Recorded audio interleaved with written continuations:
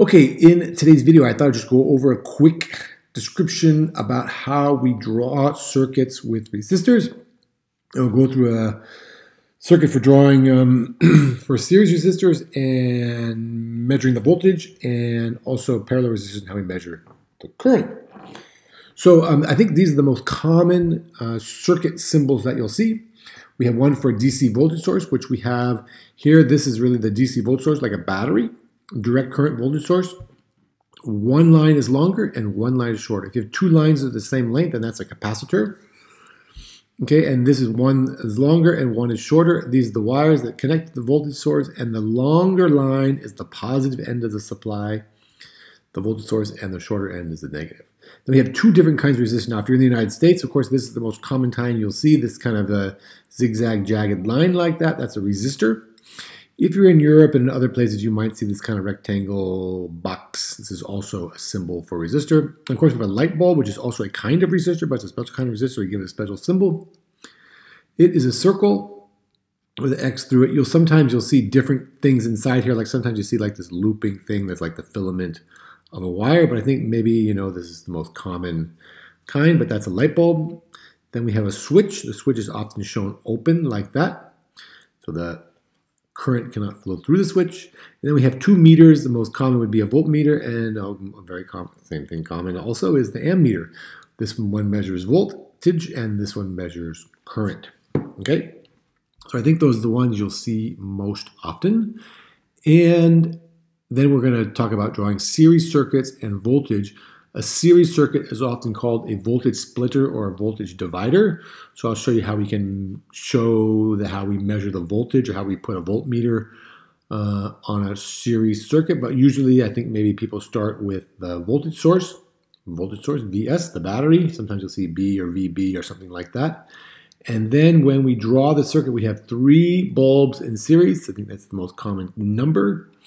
And then we just connect those with wires. We draw the wires, we draw straight lines and right angles. That's the most common way you do it. It's not just like, you know, drawing a line that goes looping like this or a line that goes like this. Usually you draw a straight line and right angles. There are some exceptions to that, and in some ways you can do it differently, but that's the most common way. I think that's the way you should do it. Get out a ruler, draw straight lines and right angles in here. You just connect the bulbs 1, 2, 3 in a row, and that's probably the most common way you'll see it.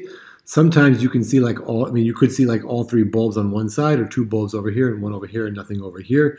But usually we spread them out like that, so you get three bulbs in series. Now we're going to measure the voltage drop across those three bulbs, and then you get that's V1, V2, and V3 for three different voltmeters. And when you measure the voltage drop across an element. So we have a wire on one side of the element and one side on the other side of the element, because the current's going to flow in this direction, and we're going to measure the voltage on one side. We're going to measure the voltage on the other side, subtract those two, and that's what will be shown in the voltmeter.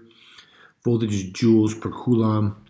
So we measure one side and we show the difference on the voltmeter, and we can do that for all three. And you could also put one over here. I didn't put one here, but you could put a voltage here because we have a voltage gain, so you can measure the gain. And remember, all three drops have to equal the gain for a series circuit. So I think that's how you show a series circuit and voltage, measuring the voltage. Now, I did say you should use right angles and straight lines. Now, you know, this one might think, oh, that's okay, but like that, but not has straight lines, but it doesn't have right angles. And I just don't think we just don't draw it like that.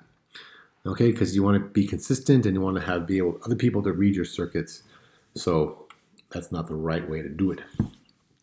Okay, I think now we're going to go on to parallel circuits and current. We start off the same way with the voltage source, the battery, and then we might draw three bulbs in parallel like that. We might label them 1, 2, 3, B1, B2, B3, R1, R2, R3, depending on whether you want to think of them as resistors or specifically bulbs.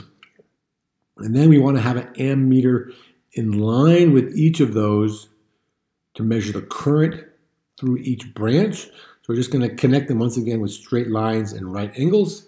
And we're going to put one through each one like that. We have three different branches.